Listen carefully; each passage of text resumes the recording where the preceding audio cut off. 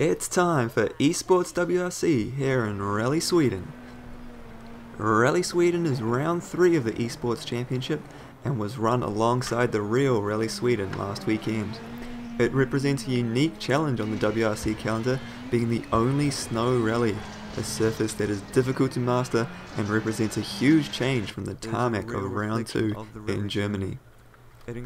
Rally Sweden is also significant for esports drivers as it represents the start of the new Teams Championship.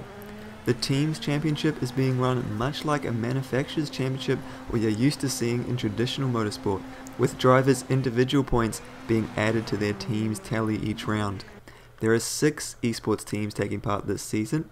We have TX3 led by last year's champion Nexel, WED led by the well-known community member Greekman, Esports and Cars, my team, with 3 of last year's finalists, as well as BAM, Race Clutch and GTR Esports. The Teams Championships is looking like it's going to be a hard-fought battle, so it's sure to be a good watch. Now, let's take a look at the stages drivers will be facing in Sweden.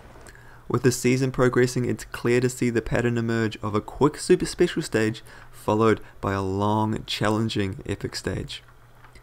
Firstly, the super special stage Karlstad is a short loop that's a copy of the real super special stage where Neville got caught out last year.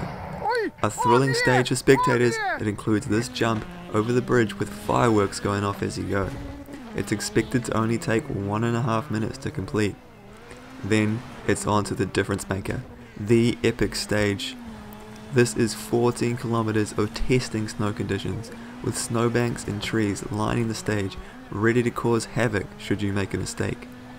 Towards the end of the stage, we have another feature taken from the real Rally Sweden, and that's Collins Crest, a big jump where drivers launch their cars into the air in spectacular fashion. With many fast sections through the stage, drivers will have to be at maximum concentration for the full length of near 7 minutes. Now, let's take a look at how the top drivers got on. With only 1 week since Esports Rally Germany, it was always going to be a challenge to get enough practice in for Sweden. Performing well right from the get-go was Crispa, who took the lead, followed closely by Hesto.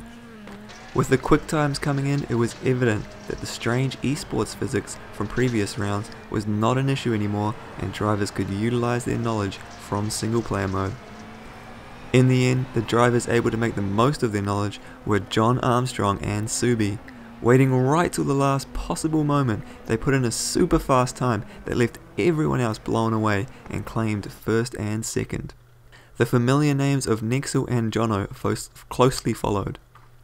3 different winners in 3 events. It's looking like a cracking season. The competition really does continue to step up, resulting in some proven fast drivers not even making the top 10, such as Speed Booster, Drankareas and Komatsu.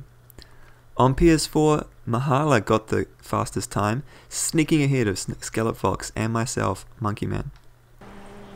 The top of the leaderboard seems to be dominated by Hyundais during this rally.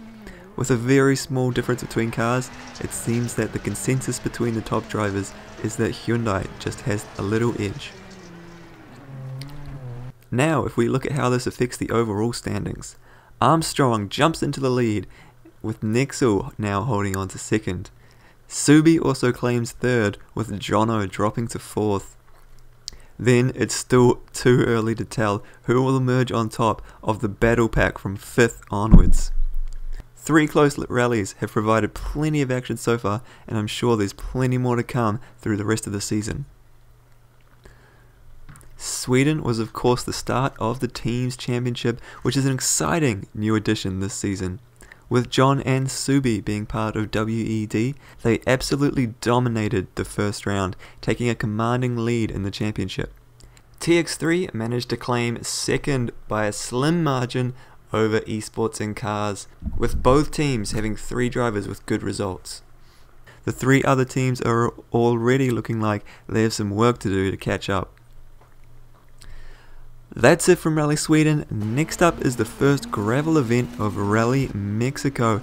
It should make for a good event with plenty still to unfold in the championship. If you watched this far, I have a quick tip for you. Never use first gear. As I said previously, using the lowest gear ratio is the best, which means even at the start line, second gear is low enough. Of course, this only applies to the game, and slightly different to what you would experience in a real car. That's it for this one though. If you want more info on how the Esports WRC works, then watch my video linked on screen, including info about the Teams Championship.